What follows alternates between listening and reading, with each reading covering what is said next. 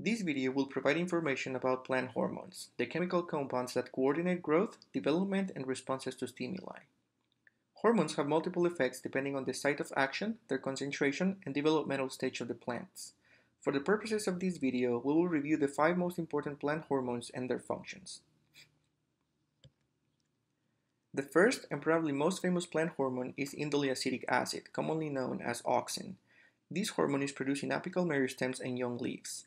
Auxin stimulates stem elongation, the formation of lateral roots, helps in developing fruits, and also functions in different tropism responses.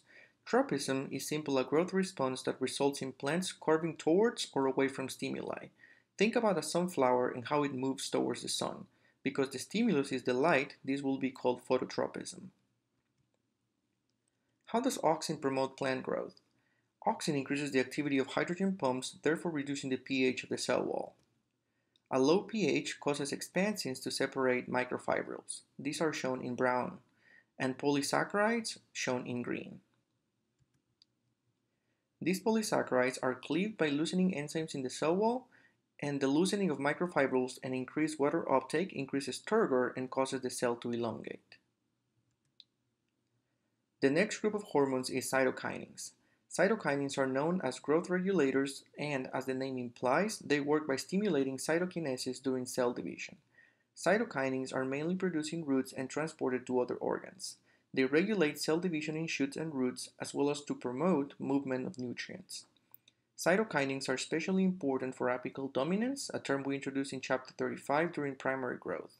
Cytokinins antagonize or inhibit the action of auxins, reducing apical dominance and allowing axillary buds to grow and elongate. The next group of hormones are gibberellins. As with auxins, gibberellins are also produced at the meristems of apical buds, roots, and in developing seeds. These hormones are especially important for stem elongation and pollen development. Similar to auxins, gibberellins loosen cell walls and facilitate entry of expansin proteins, promoting elongation. In seeds, gibberellins stimulate the hydrolysis of starch and the production of sugars, so that they can be consumed during the formation and growth of new embryos. After seeds get water, gibberellins are released and they send signals to the outer layer of the endosperm, or seed coating. Then, enzymes are released to hydrolyze nutrients in the coating. Finally, sugars and other nutrients are absorbed during the growth of a seedling. The next hormone is abscisic acid. Contrary to other hormones we have discussed so far, abscisic acid or ABA slows growth. This means that this hormone inhibits the action of growth hormones. The main 2 effects of ABA is seed dormancy and drought tolerance. During seed maturation, ABA levels spike and this will inhibit germination until there are sufficient growth factors like water and light. In plants where ABA is absent, as shown in the corn image, germination is premature and coleoptiles will emerge even when seeds are still attached to fruits. Finally, we have ethylene. Ethylene is known to be a gaseous hormone and it is produced by most part of the plant. High concentrations of ethylene are seen during senescence and leaf abscission. Ethylene is primarily responsible for promoting ripening of many types of fruit and leaf abscission. So next time you think about the fall season, make sure you remember ethylene as the hormone causing all those leaves to detach from the trees.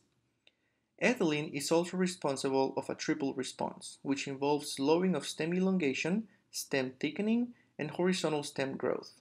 This is especially important during germination as plants might encounter obstacles when emerging from the ground, so the triple response allows them to avoid obstacles and resume vertical growth. I hope you found this video really helpful.